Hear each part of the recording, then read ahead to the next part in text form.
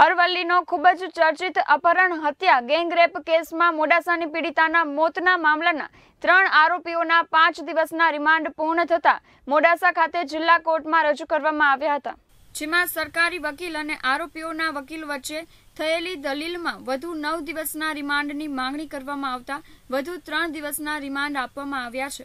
ત્યારે પીડિતાના મોત મામલે આરોપી જીગર સાથે મૃતક પીડિતાના શારીરિક સંબંધો હોવાનું પોલીસ તપાસમાં સામે આવ્યું છે, તેમજ ફોરેન્સિક રિપોર્ટની તપાસની પણ રાહ જોવાઈ રહી છે। ત્યારે સમગ્ર મામલે વધુ રિમાન્ડ મેળવી પોલીસે આગળની તજવીજ હાથ ધરી છે। ત્યારે પીડિતાના પરિવારની માંગણી બાદ પીડિતાના મોતના મામલામાંથી અરવલ્લી પોલીસને હટાવીને સીઆઈડી ક્રાઇમ બ્રાન્ચને તપાસ સોંપી દેવામાં આવી છે। ત્યારે હવે પરિવાર ન્યાયની માંગ કરી રહ્યા છે। મોડાસા રૂરલ પોલીસ સ્ટેશને સાયરા ગામનો મર્ડર વિથ એટ્રોસિટી કેસ નોંધાયેલો અને જેની તપાસ દરમિયાન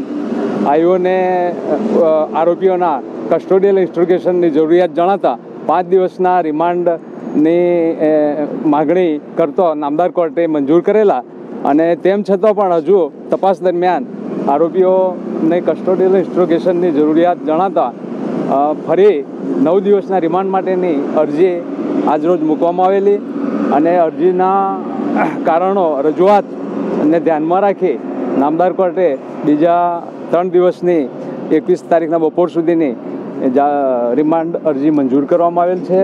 રિમાન્ડ અરજીના કારણોમાં નામદાર કોર્ટને યોગ્ય જણાયેલું કે આરોપીને એક આરોપી હજુ સુધી મળી શકેલ નથી, તે મેળવી અને અન્ય આરોપીઓને સાથે રાખીને તપાસ કરવી જરૂર છે। બીજું, કોલ ડિટેલ્સ અને જે સીડીઆર મેળવ્યા પછી વિડીયો રેકોર્ડિંગ વગેરે મેળવ્યા પછી સીસીટીવીના ફૂટેજ મેળવ્યા પછી પણ આરોપીઓને સાથે રાખી કસ્ટોડિયલ ઇન્સ્ટ્રોગેશન જરૂરી છે અને તે નામદાર કોર્ટે તે ગ્રાહ્ય રાખી અને 3 દિવસની અરજી મંજૂર કરેલી છે અને હજુ તપાસ ચાલુ છે। એ દરમિયાન આરોપીઓ તપાસ દરમિયાન તે વિગત મળેલી છે, તો એ અંગે પણ હજુ વધુ તપાસ કરવી જરૂરી છે અને તે એના તપાસ દરમિયાન પૂછપરછ દરમિયાન તે વિગત મળેલી છે આરોપી પાસે।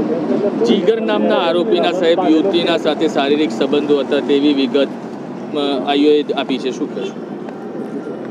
પૂછપરછ દરમિયાન તે એવું જાણવા મળેલું આરોપીઓની પૂછપરછ દરમિયાન, અને એ સિવાય અન્ય પુરાવા મેળવવાનું હજુ ચાલુ છે, તપાસ ચાલુ છે અને તે વિગત આઈઓ। વૈભવ રાઠોડ, KTV ન્યૂઝ, મોડાસા।